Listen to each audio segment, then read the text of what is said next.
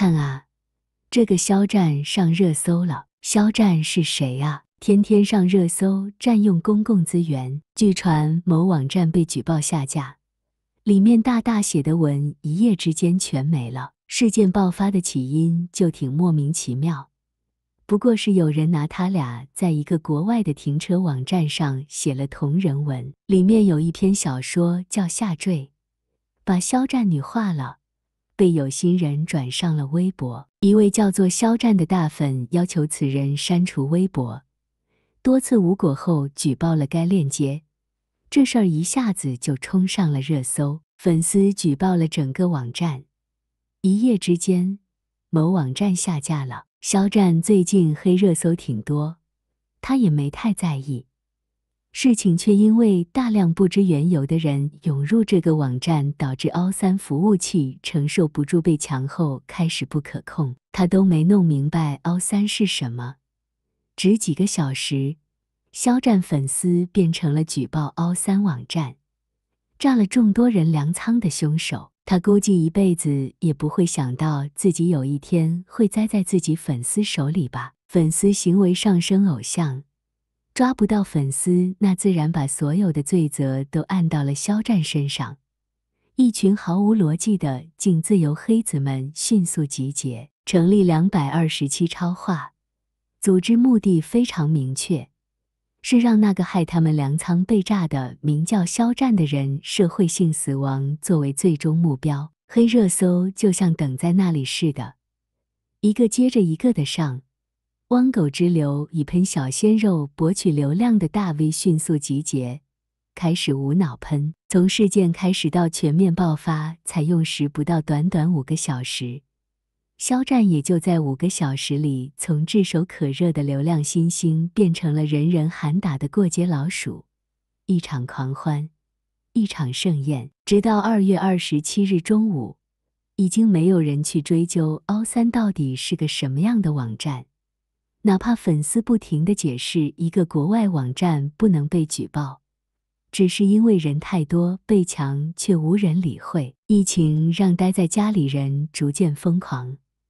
有多少人喜欢肖战，就有多少人恨着他。恨他怎么可以长得让那么多人喜欢，恨他轻松就能赚这么多钱，恨为什么电视里总能看到他，恨他的一切，只要是自己比不上的，他们都恨。群众的情绪被一触即发，很多人甚至都不懂什么是净自由，什么是凹三，他们要的不过是一个理由，一个发泄对象。所有一切就像是一个剧本，按照写剧本人的思路一步一步的前行。老板，不行了，舆论一边倒，只要有人为你说话，就会被铺天盖地的黑言论黑到退网。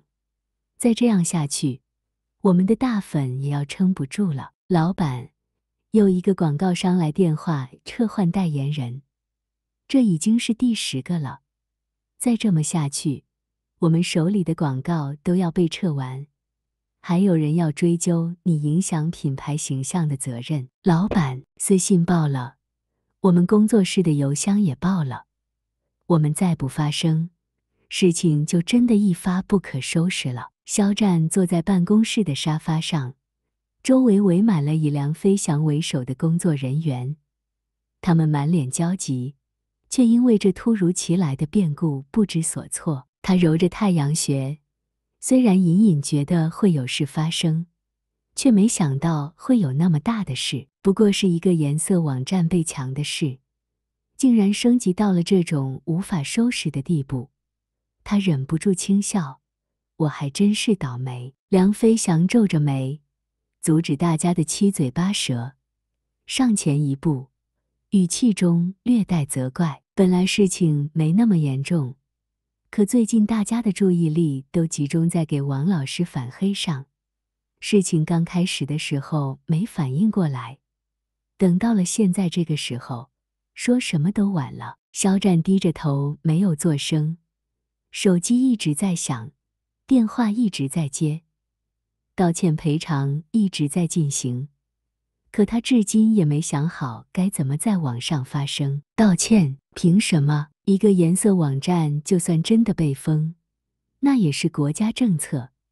他一道歉，是不是意味着否定了国家政策？得罪网友大不了被骂，得罪国家，真的是活腻歪了。他不知道该如何解释，他也不知道该怎么解释。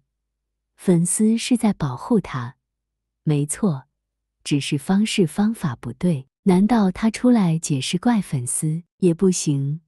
粉丝明明是在保护他，不道歉，事情越演越烈。疫情新闻都上不了的热搜，却因为自己这个破事占满了热搜榜。就算他从头到尾没想过与国家为敌，却难免让上面的人觉得不舒服。一个戏子而已，风头压过了疫情，弄死就清静了。说到底，自己这时候怎么发声都是错的，不发声更错。该怎么办？去出声明吧。肖战捂着头，声音沙哑，用工作室名义出个声明，不要提关于凹三的任何事，只说我在家隔离，因为我的事占用了公共资源，道歉。老板，没用的，你要是不正面应对这事儿，他们还会抓着这事不放。老板，肖战被逼得无处可逃，一整天积压的无措与恐慌即将把他吞噬。他站起身，踹了一脚面前的茶几，茶几砰的一声倒地，整个办公室也因为这突如其来的响声瞬间安静。一时之间，谁都没敢再继续开口。你让我怎么办？道歉吗？因为一个颜色网站道歉？凭什么？我做了什么？我 TM 的一整天下来，就坐在这个鬼地方，坐在这儿被几十万人骂了一天一夜，我到底做什么了？梁飞翔也被肖战吓着了，那个总是冲着他们温暖的笑，不停说着谢谢的男人，这一刻就像一头爆发的雄狮，谁都不敢上前。发泄后的肖战慢慢冷静下来，他跌坐在沙发上，闭上眼，对不起，我没控制住。老板，梁飞翔吐出一口气，缓缓地走到他身边，拍着他的肩膀安慰道：别这样，事情一定会过去。肖战也拍拍他的肩，嘴角扯出一个比哭还难看的笑容。去做事吧，我有点头晕，回去睡一会儿，有事你再叫我。大家也辛苦了，发完通知都去休息吧。一天一夜了，也许大家醒来事情就过去了。好，老板，你去休息吧，这里有我。肖战拖着沉重的步子离开。梁飞翔站起身，看着面前的工作人员，揉着眉心，小声道：现在情况你们也看到了，工作室成立至今，也多亏了大家帮忙。如果想要休息的，梁总，我们工作室是不是要倒闭了？老板是不是糊了？就一晚上的时间，谁还没被黑过？过几天就好了。你看着挺大的事儿，可能在路人看来就是个小事儿。有更有趣的新闻来了，也许就过去了。明星这事儿，今天你是顶流，明天可能就换人了，还是找下一家吧。这里恐怕待不了多久。梁飞翔起身，手里的文件被大力地丢到了地上。听着这些言论，他感到没来由的气闷。他拽开了脖子上的领带，一向严谨的梁总把自己外套也给丢到了地上。我不管你们心里是怎么想的，我就在这儿，哪都不去。你们谁有想法的，现在就交辞职报告，我们不拖累你们。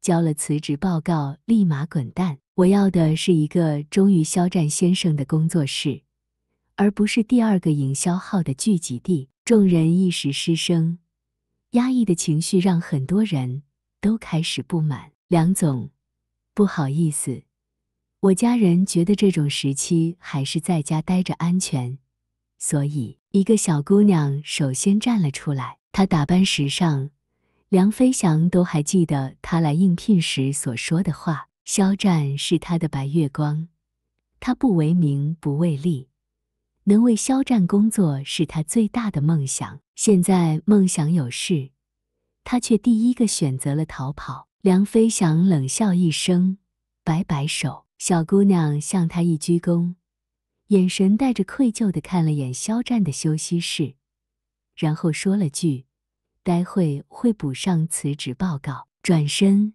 毫不留情地离开。他这一走，又陆陆续续走了几人，有不忍的，有得意的，有嘲弄的，各种各样的理由，最终不过都是离开罢了。肖战躺在床上，其实一点都睡不着，他睁着眼望向天花板，脑子里怎么都想不明白，怎么会变成这样了？怎么就变成这样了？为什么是我？为什么 ？Cheers！ 远在新浪的贾总办公室里，此刻与肖战那边的惨淡不同，这边灯火通明，欢声笑语间是众人为这次行动如此成功而庆贺。这次干的实在是太漂亮了。贾总手里拿着红酒杯，坐在办公桌上，对着康姐竖起大拇指。康姐弯腰与他的酒杯相碰，发出叮的一声脆响。他哈哈笑着，脸上的肥肉已经被挤成一团，嘴里却还说着：“可不是，我也没想到会这么顺利。”那个肖战，哼，自以为是的聪明，就没想到自己才是我们的目标，哈哈。他现在估计在家哭鼻子呢。贾总拍拍他的肩，也跟着哈哈大笑。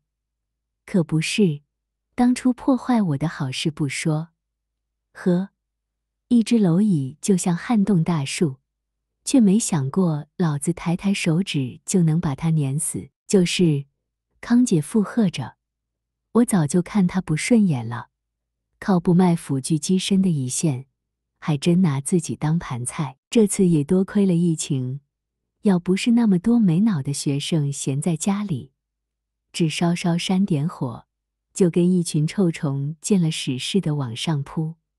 哈哈，这事要是换个时间，可能还弄不了这么大。这回他是死定了，想翻身也要看看我表哥同不同意。说话的是现在的当红小生 L， 他拿着红酒与贾总一碰，在外温吞帅气的笑容在这一刻似有些狰狞。可不是，姓龙的也是傻，捡了个金矿却看不上，非得让他自己瞎折腾。这好不容易折腾红了，也不肯用自己公司帮他护航。这事要是姓龙的跟杜华看王一博似的看着肖战，也不至于让我们这么轻易就得手，对吧？走来的是个满身珠光宝气的女人，她穿着正装，画着精致的妆容，但就算再精致，也难掩眼角的那些皱纹。想要哪个艺人红就红，哪个艺人死就得死，别人都逼着他家走，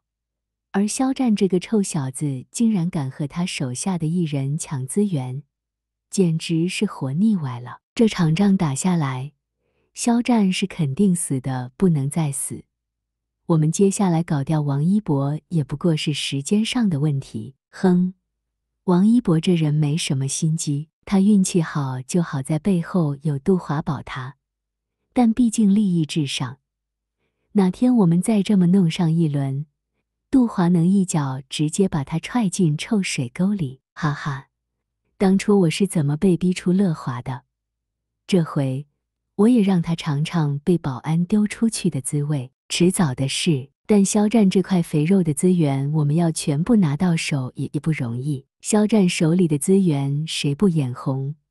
我们得尽快联系广告商和投资商，不然辛辛苦苦布了这么大盘棋，却让人抢了肉，那可就得不偿失。知道陈导吗？前几天他推自己儿子去了个单改剧组，和当红小生 L 合作，那可是冲着把自己儿子捧成顶流去的。博君一笑的 CP 粉群体太过强大，这次怎么也得拆掉他俩，不然怎么给他儿子腾位呢？不过现在的人也好笑，都以为拍单改剧能火。前几天我拿到广电的数据，差点没把我笑死。70多部单改剧等着开拍，他俩就像堵墙挡在那，不拆了这堵墙，别人怎么出头？